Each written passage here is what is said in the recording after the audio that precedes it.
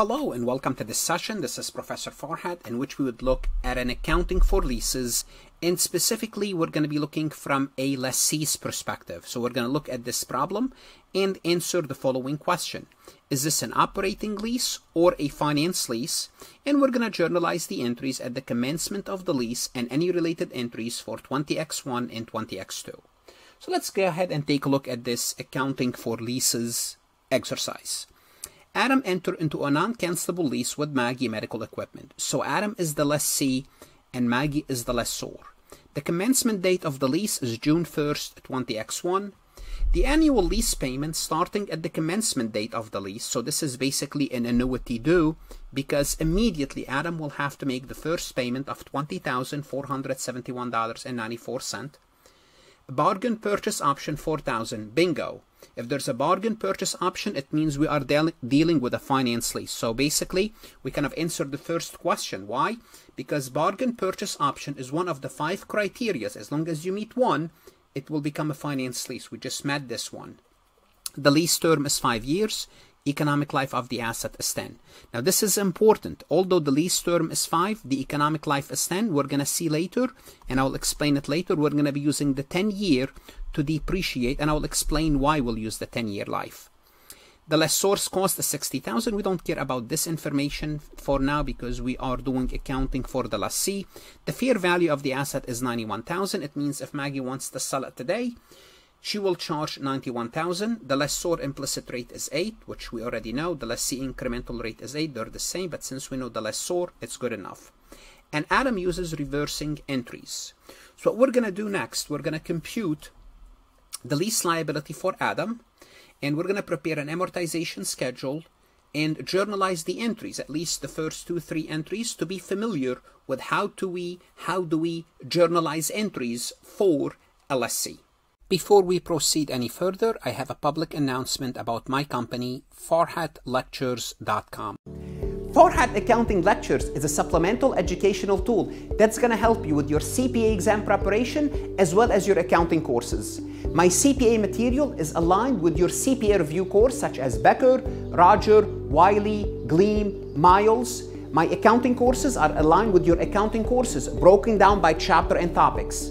My resources consist of lectures, multiple choice questions, true-false questions, as well as exercises. Go ahead, start your free trial today. No obligation, no credit card required. So let's go ahead and start by establishing the liability, because when you have a lease, you're going to debit an asset and credit a liability. So the question is, how much is the liability? Well, let's see. We're going to compute the present value of the payments, which are, again, they are an annuity due payment, plus guaranteed residual value. There is no guaranteed residual value here. Adam is not guaranteeing anything. The present value of a guaranteed residual value, but we don't have any. The present value of a bargain purchase, we do have a bargain purchase. We compute the present value of that. Let's go ahead and do that. We're going to use n equal to 5, I equal to 8. The lease term is 5 years. The interest rate we are using is 8. Therefore, we're going to first compute the present value of the rental payment, which is the factor is 4.31213. Again, you are using the present value of an annuity due. So the present value is $88,280.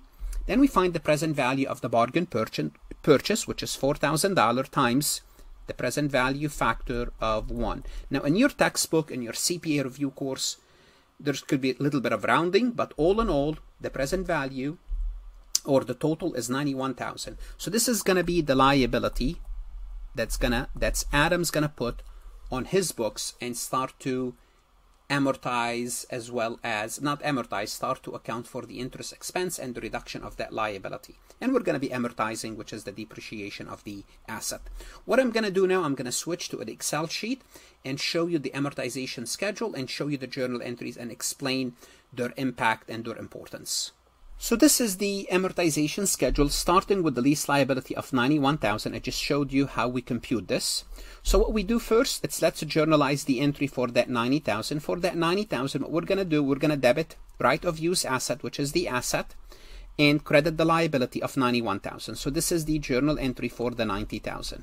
Now what happened is immediately Adam made a payment of $20,472. So immediately this payment would reduce the balance for the liability of $20,472, and there will be no interest component because this payment was made on the same date. So therefore the balance after we make this payment for Adam will be $70,582. Let's journalize the entry for the payment. Again, there is no interest component. Therefore Adam will debit the lease liability, would reduce the liability, and will credit cash, and that's the payment. Now Adam will have to close their books at 12/31/20x1. So from June 1st 20x1 till 12/31/20x1 there are 7 months. And what's going to happen? Adam will have to accrue any interest for that period. So now we're going to accrue the interest. Well, to accrue the interest, let's first compute kind of 2 lines of the table just to make sure we understand how to do it. Now, the payment will always be the same, $20,472. So on June 1st, 20x2, Adam will have to make this payment. Of this payment, how much is interest? Well, how do we compute the interest? We are going to take the balance of the liability as of the beginning of the period times the interest rate, and the interest rate happens to be 8%, which will become to $5,642. And the remainder, which will be the amount, which is $20,472 minus the interest payment, is the amount that's going to reduce the liability. Then we'll have the new balance for the liability, which will be $55,698, which it means it went down. Then June 1st, 20x3 will make another cash payment.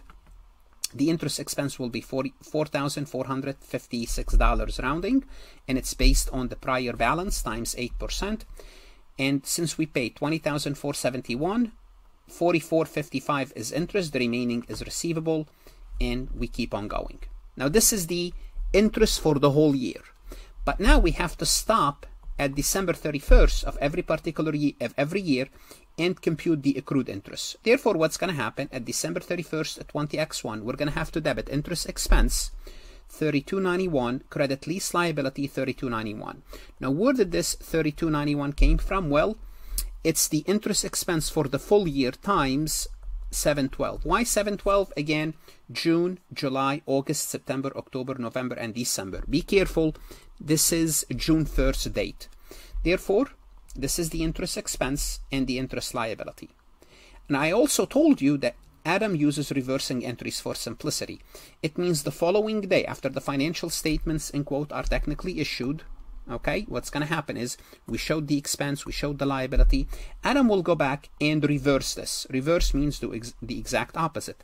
We'll debit the liability, and we'll credit the expense to remove its effect.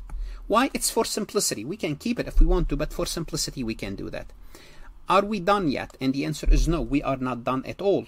What's going to happen is Adam's going to have to book depreciation expense, or amortization, basically amortize the asset. How much are we going to amortizing the asset?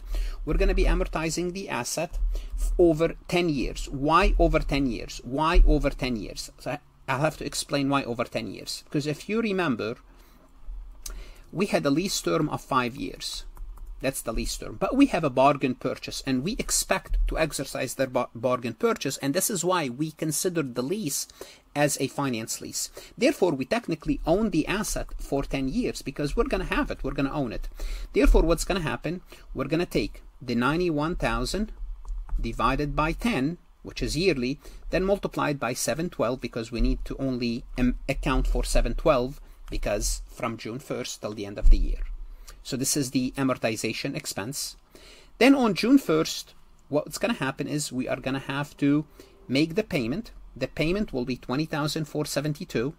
Of this amount, $5,642 will be interest expense, and the lease liability will be $14,830. And this is basically all coming from the table. So this is everything that I did here is based on this entry in the table, and that's why it's very important that you know how to journalize the table. Now again, at the end of 20x2, what do we have to do? We have to book another 7 months of interest, then we reverse it, then we book the depreciation. Also here we have to book, we could also book another 5 months of depreciation if we want to bring our, we could book another 5 months of depreciation if we want to bring our books up to date, if we are publishing any financial statements for that matter, but we're assuming we are not. Then let's complete the table. Again, we're going to have interest liability, interest on the liability 3174, which is the prior balance times 8%. The remaining is the principal. The balance will go down. Again, the last payment, the last full payment, will have interest and principal. And notice the interest is going down because the balance is going down. The reduction in the liability is going up. Okay, notice 14, 16, 17, 18. More of the payment is going toward the liability. And the last payment is 4,000, which is for the bargain purchase. And as a result, the balance will go down for the liability will equal to 0, because remember, we discounted, we included this 4,000 bargain purchase in the 91,000. What should you do now? You should go to Farhat Lectures and work MCQs, true, false. Look at additional exercises. Leases are an important topic. Why? Because it's going to involve time value of money. It's going to involve a liability-like situation. It's going to involve journal entries. It's going to involve an amortization schedule. And this is for the lessee. So make sure you understand the lessee. In the next session, you would look at the same example dealing with the lessor. So you would see how the lessee did the transaction. You would see how the lessor did the transaction. And you can compare them side by side. Actually, I have it right here in the Excel sheet. What should you do now? Again, study hard, stay safe, good luck. The CPA exam is worth it.